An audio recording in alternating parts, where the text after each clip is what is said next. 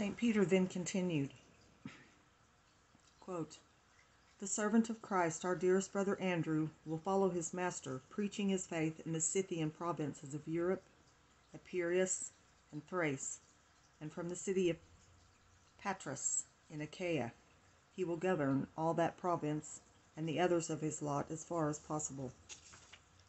The servant of Christ, our dearest brother James the Greater, will follow his master, preaching the faith in Judea, in Samaria, and in Spain. Thence he shall return in order to preach the doctrine of our Lord Jesus Christ in this city of Jerusalem. The most dear brother John shall obey the will of our Savior and Master, as it made known to him from the cross, discharging the duties of a son toward our great mother and mistress. He shall serve her and assist her with filial reverence and fidelity. He shall administer to her the sacred mysteries of the Eucharist, and shall also take care of the faithful in Jerusalem during our absence. And when our God and Redeemer shall have taken into heaven his most blessed Mother, he shall follow his Master in the preaching of the faith in Asia Minor, governing the churches there established from the island of Patmos, whither he shall retire on account of persecution. The servant of Christ, our dearest brother Thomas, will follow his Master, preaching in India, in Persia, and among the Parthians, Medes, Hyrcanians, Brahmins, Bactrians. He shall baptize the 3 Magi kings, and as they shall be attracted by the rumor of his preaching and his miracles, he shall instruct them fully in all things according to their expectations. The servant of Christ, our dearest brother James, shall follow his master in his office of pastor and bishop of Jerusalem, where he shall preach to all the Jews, and shall assist John in the attendance and service of the great mother of our Savior. The servant of Christ, our dearest brother Philip, shall follow his master, preaching and teaching in the provinces of Phrygia and Scythia of Asia, and in the city called Hierapolis in Phrygia. The servant of Christ, our dearest brother Bartholomew, shall follow his master, preaching in Lycaonia, part of Cappadocia in Asia, and he shall go to further India, and afterwards to Armenia Minor. The servant of Christ, our dearest brother Matthew, shall first teach the Hebrews, and then shall follow his master, preaching in Egypt and Ethiopia. The servant of Christ, our dearest brother Simon, shall follow his master, preaching in Babylon, Persia, and also in the kingdom of Ethiopia. The servant of Christ, our dearest brother Judas Thaddeus, shall follow our master, preaching in Mesopotamia, and afterwards shall join Simon to preach in Babylon and in Persia. The servant of Christ, our dearest brother Matthias, shall follow our master, preaching his holy faith in the interior of Ethiopia and in Arabia, and afterwards he shall return to Palestine. And may the Spirit of God accompany us all, govern and assist us, so that in all places we fulfill his holy and perfect will, and may he give us his benediction, in whose name I now give it to all." Unquote. These were the words of St. Peter. When he ceased speaking, a loud thunder was heard, and the cenacle was filled with splendor and refulgence in witness of the presence of the Holy Ghost. From the midst of this splendor was heard a sweet and soft voice saying, "Let each one accept his allotment." They prostrated themselves upon the ground, and with one voice said, quote, "Most High Lord, thy word and the word of thy vicar we obey with a prompt and joyous heart, and our souls rejoice and are filled with thy sweetness in the abundance of thy wonderful works." Unquote. This entire and ready obedience of the apostles to the vicar of Christ, our Savior, since it was the effect of their ardent and loving desire to die for his holy faith, disposed them on that occasion for the grace of once more receiving the Holy Ghost, who confirmed and augmented the favors they had already received.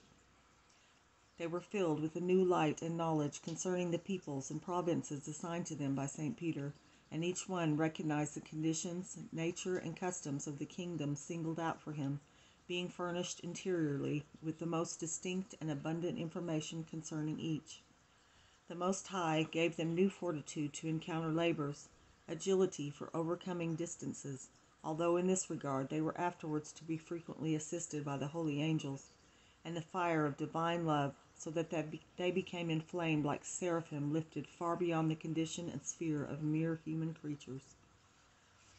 The most blessed Queen was present at all these events, and the workings of the divine power in the apostles and in herself were very clear to her, for on this occasion she experienced more of the divine influences than all of them together.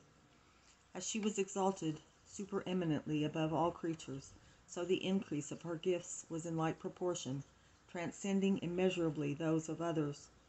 The Most High renewed in the purest spirit of his mother the infused knowledge concerning all creatures, and especially concerning the kingdoms and nations assigned to the apostles. She knew all that each one knew, and more than they all together, because she received a personal and individual knowledge of each person to whom the faith of Christ was to be preached. And she was made relatively just as familiar with all the earth and its inhabitants as she was with her oratory and all those that entered therein. As I have said above, and shall often repeat farther on, the knowledge of Mary was the knowledge of a supreme mistress, mother, governess, and sovereign of the Church, which the Almighty had placed in her hands. She was to take care of all, from the highest to the lowest of the saints, and also of the sinners as the children of Eve. As no one was to receive any blessing or favor from the hands of her Son except through that of his mother, it was necessary that this most faithful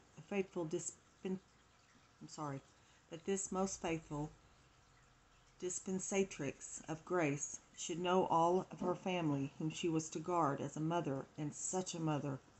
The great lady, therefore, had not only infused images and knowledge of all this, but she actually experienced it according as the disciples and apostles proceeded in their work of preaching.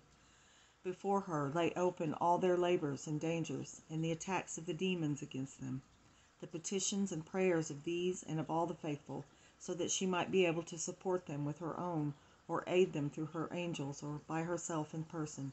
For in all these different ways did she render her assistance, as we shall see in many events yet to be described. I wish merely to state here that besides the knowledge derived by our Queen from infused images, she had also in God himself another knowledge of things through her abstracted vision, by which she continually saw the divinity. But there was a difference between these two different kinds of knowledge, since, when she saw God in the labors of the apostles and of all the faithful, saw in God the labors of the apostles and of all the faithful of the Church, enjoying at the same time through this vision a certain participation of the eternal beatitude, the most loving mother was not affected with the sensible sorrow and compassion which filled her when perceiving these tribulations themselves through images. In this latter kind of vision, she felt and bewailed them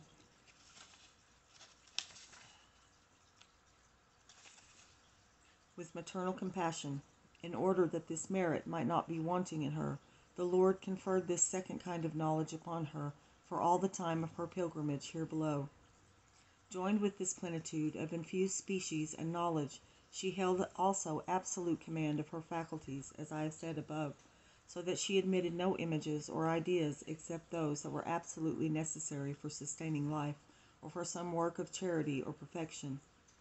With this adornment and beauty, which was patent to the angels and saints, the heavenly lady was an object of admiration, inducing them to praise and glorify the Most High for the worthy exercise of all his attributes in Mary, his most holy instrument. On this occasion she offered a most profound prayer for the perseverance and courage of the apostles in their preaching throughout the world, and the Lord promised her that he would guard and assist them to manifest the glory of his name, and that he would at the end worthily reward them for their labors and merits. By this promise, Most Holy Mary was filled with grateful jubilee, and she exhorted the apostles to give themselves up to this work with all their heart, to set out joyfully and confidently for the conversion of the world. Speaking to them many other words of sweetness and life, she congratulated them on her knees in the name of her divine Son for the obedience they had shown, and in her own name she thanked them for the zeal they had manifested for the honor of the Lord, and for the blessings they had brought to souls by their sacrifice. She kissed the hands of each apostle, offering her prayers and her services, and asking them for their blessing, which they, as priests of God, gave her. A few days after the partition of the earth among the apostles, they began to leave Jerusalem, especially those that were allotted the provinces of Palestine, and first among them was St. James the Greater. Others stayed longer in Jerusalem, because the Lord wished the faith to be preached there more abundantly, and the Jews to be called before all others, if they chose to come and accept the invitation to the marriage feast of the gospel. For in the blessing of the redemption, this people, although more ungrateful than the heathens, was especially favored. Afterwards, all the apostles gradually departed for the regions assigned to them, according as time and season demanded, and as obedience to the divine Spirit, the counsel of the most holy Mary, and the order of St. Peter dictated. But before leaving Jerusalem, each one visited the holy places, such as the Garden, Calvary, the Holy Sepulchre, the place of the Ascension, Bethany, and the other memorable spots as far as possible. All of them showed their veneration, moved even to tears, and regarding with loving wonder the very earth which the Savior had touched. Then they visited the cenacle, reverencing the spot where so many mysteries had taken place. There, again commending themselves to her protection, they took leave of the great Queen of Heaven. The Blessed Mother dismissed them with words full of sweetness and divine virtue. But admirable was the solicitude and care of the most prudent lady in showing herself as the true mother of the apostles at their departure. For each of the 12 she made a woven tunic similar to that of Christ our Savior, of a color between brown and ash gray, and in order to weave these garments she called to aid her holy angels. She furnished each of the apostles garments of the same kind and like to that formerly worn by their Master Jesus, for she wished that they should imitate him even in their garments, and thereby be known exteriorly as his disciples. The great lady procured also 12 crosses of the height and size of each of the apostles, and gave one to each, so that, as a witness of their doctrine, and for their consolation, they might carry it along in their wanderings and their preaching. Each of the apostles preserved and carried this cross with them to his death, and as they were so loud in praise of the cross, some of the tyrants made use of this very instrument to torment them happily to death.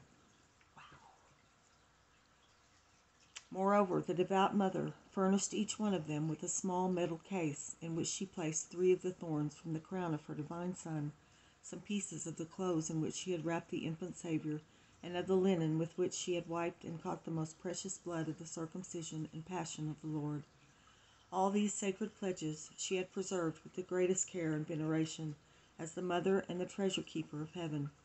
In order to consign them to the apostles, she called them together, and with the majesty of a queen and the tenderness of a mother, she told them that these remembrances with which she would enrich them on their departure, were the greatest treasures in her possession, for in them they would carry with them vivid remembrances of her divine Son, and the certain assurance that the Lord loved them as his children and as ministers of the Most High. Then she handed them those relics, which they received with tears of consolation and joy. They thanked the great Queen for these favors, and prostrated themselves in adoration of the sacred relics. Embracing, they bade farewell to each other, St. James being the first to depart and commence his mission. I was given to understand that the apostles preached not only in the countries assigned to them by St. Peter, but in many other neighboring and more remote regions. This is not difficult to understand, because many times they were carried from one country to another by the angels, not only in order to preach, but in order to consult with each other, especially with the vicar of Christ, St. Peter. And still, much more frequently, were they brought in the presence of their Queen, whose sympathy and counsel they needed in the arduous enterprise of planting the faith in so many different and barbarous nations. If, in order to bring nourishment to Daniel, the angel took Habakkuk to Babylon, Daniel 14:35, it is nothing strange that such miracles should be performed for the apostles, in order that they might preach Christ, make known the divinity, and plant the universal church for the salvation of the human race. Above I have made mention of the angel who carried Philip, one of the 72 disciples, from the road of Gaza to Azotus, as related by St. Luke, Acts 8:40. All these miracles and innumerable others unknown to us were necessary to these men, who were to be sent to so many kingdoms, provinces, and peoples, yet in possession of the devil, full of idolatries, errors. I'm going to restart that sentence. All these miracles and innumerable others unknown to us were necessary to these men, who were to be sent to so many kingdoms, provinces, and peoples, yet in possession of the devil, full of idolatries, errors, and abominations, which was the condition of the world at the time the incarnate Word came to save the human race. Instruction given to me by the Queen of the Angels. My daughter, by the lessons contained in this chapter, I wish to draw thee to deplore, with inmost groaning and sighing, and if possible with tears of blood, the difference between the state of the Holy Church in our times and that of those primitive times, how its purest gold of holiness has been obscured, and the ancient beauty in which the apostles have founded it is lost, how it has sought foreign and deceitful powers, and paints to cover the horrid and distorted ugliness of vice. In order that thou mayest penetrate into this truth, thou must renew in thyself the consideration of the force and eagerness with which the divinity seeks to communicate his goodness and perfection to creatures. So great is the impetus of the river of God's goodness overflowing on mankind, that only the free will of man, which he has given to him in order to receive its benefits, can raise a dam against it. And whenever, through this free will, man resists the influence and force of the divine goodness, he, according to thy mode of understanding, violates and grieves this immense love in its very essence. But if creatures would place no obstacle and permit its operations, the whole soul would be inundated and satiated with participation in its divine essence and attributes. It would raise the fallen from the dust, enrich the indigent children of Adam, place them above all their miseries, and seat them with the princes of his glory. 1 Kings 2:8. From this, my daughter, thou wilt understand two things unknown to human wisdom. First, how pleasing to the highest goodness is the service of those who, with an ardent zeal for God's glory, devote their labor and solicitude toward removing the obstacles which men place to their own justification and the communication of his favors. The satisfaction of the Most High, arising from this work in others, cannot be estimated in this mortal life. On this account, the ministry of the apostles, the prelates, the priests, and preachers of the divine word are so highly exalted, for they succeed in office those who founded the church and who labored in its preservation and extension. All of them are to be cooperators and executors of the immense love of God for the souls created to be sharers in his divinity. Secondly, thou must ponder the greatness and abundance of the gifts and favors which the infinite power communicates to those souls who do not hinder his most liberal bounty. The Lord manifested this truth immediately in the beginnings of the evangelical church, when, to all those who were to enter into it, he showed his bounty by such great prodigies and wonders, frequently sending the Holy Ghost in a visible manner, working miracles in those who accepted the creed, and showering forth other hidden favors on the faithful. But most of all shone forth his almighty power and munificence in the apostles and disciples, because in them there was no hindrance to his eternal and holy will, and they were true instruments and executors of the divine love, imitators and successors of Christ and followers of truth. Hence they were elevated to an ineffable participation in the attributes of God, especially as regards his science, holiness, and power, working for themselves and for the souls such great miracles as mortal man cannot ever sufficiently extol. After the apostles, other children were born to the church, in which, from generation to generation, this divine wisdom and its effects were transplanted. Psalms 44:17. Leaving aside at present the innumerable martyrs who shed their blood for Christ and gave their lives for the holy faith, consider the founders of religions, the great saints who flourished in them, the doctors, the bishops, the prelates, and apostolical men, through whom the bounty and omnipotence of God was so abundantly manifested. They are so great that others who are ministers of God for the welfare of souls and all the faithful can have no excuse, even if God does not work similar ones in those he finds fit for his operations. And that is where I'm going to stop for this reading.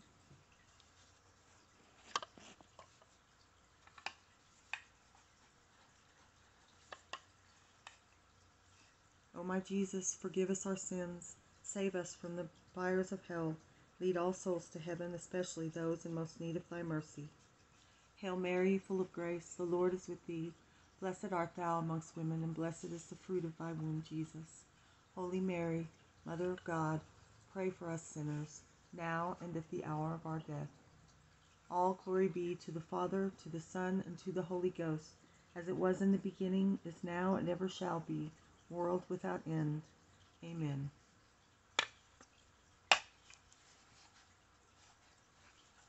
May God bless and keep you.